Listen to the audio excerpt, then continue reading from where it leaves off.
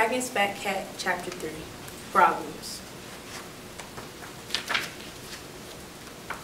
Dragon liked living with Cat, and Cat liked living with Dragon. But Dragon did not know how to take care of Cat. He did not know how to train Cat. That was a problem. Dragon did not know what to feed Cat. That was a problem.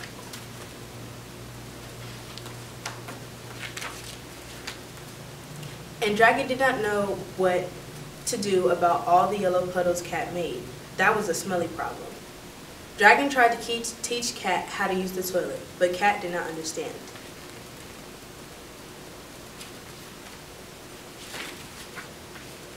One day, the mail mouse stopped by. "P.U.," said the mail mouse. "Your house stinks."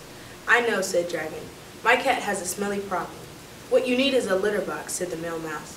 "A litter box will make the smelly problem go away." "A litter box," said Dragon. "That's a good idea."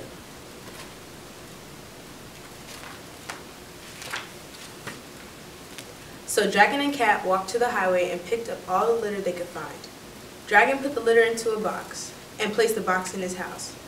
Now Dragon's house really smelled bad. Dragon did not know what to do.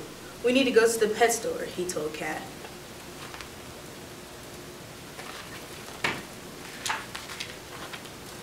So Dragon and Cat got into the car and drove to the pet store. "I need to buy some cat stuff," said Dragon. "What is your cat's name?" asked the sales pig. "Cat," said Dragon. "That's a good name for a cat," said the pig. "I thought of it myself," said Dragon.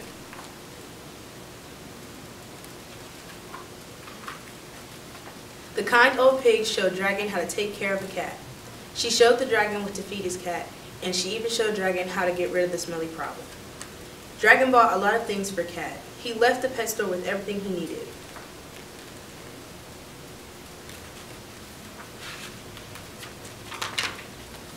Except for one thing.